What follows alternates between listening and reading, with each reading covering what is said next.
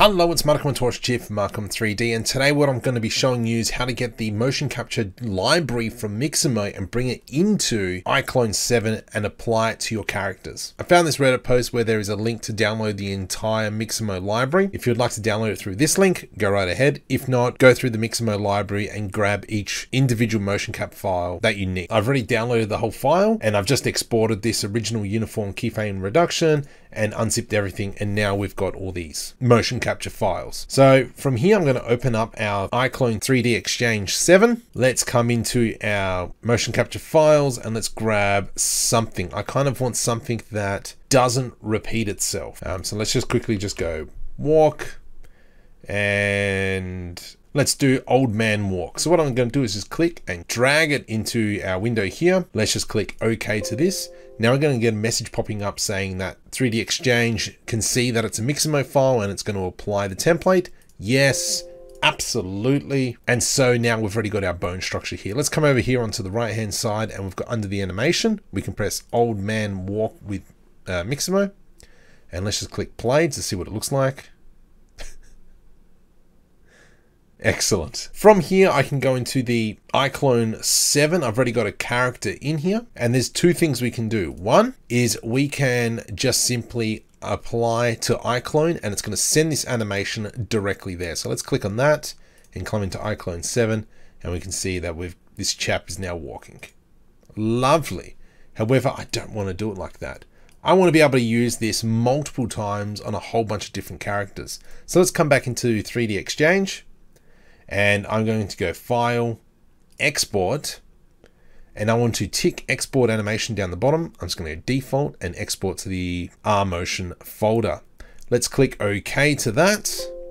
Successfully exported, you little ripper. Let's come back into iClone 7. Let's click the motions up here, and in our custom folder we now have motions old man walk. This is something that I found was very frustrating. I couldn't actually work out how to apply it.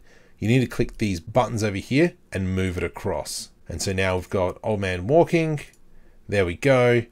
And now I'm going to click and drag and place that on there. Now I chose not to have a uniform walk. So if we press play, we can see that he actually moves off the origin. And if I now click and drag down the bottom here and repeat it and press play, whoops, go back to the start and press play, you can see he kind of goes back, and that's not what I want. Now I tried to do, moving the origin and keyframing that. Very simple fix for this. Let's now zoom in into this section. And I'm going to select a keyframe when the animation stops, which is this one. And then I'm just going to apply that old man walk again. And now what's going to happen is if we go back and press play, he's just going to continue on. You little ripper. So I'm just going to move that over, maybe have a little bit more of a merger. Oops. So it seems like maybe this walk cycle has a little bit of an issue. So the first pose is not the same as the last pose, which is a little bit unfortunate. If I come all the way back like that, now we're just going to do a very big pause, which is definitely not what we want. So you got to be careful with your motion capture data. Good enough. And then from here we can kind of just repeat that process. Bomp. Oops. Move that all the way over. And bop. And we'll move this one all the way over. Now as we play through this, you can see that there's a bit of an issue where it goes back a bit. And that's because I didn't have the cursor at the end of the block of animation. So I think the calculation wasn't working, and it was going back to the root at where that motion capture data was being added. So you need to make sure that that cursor is at the end of the previous motion cap data. Then that way you'll get a smooth transition.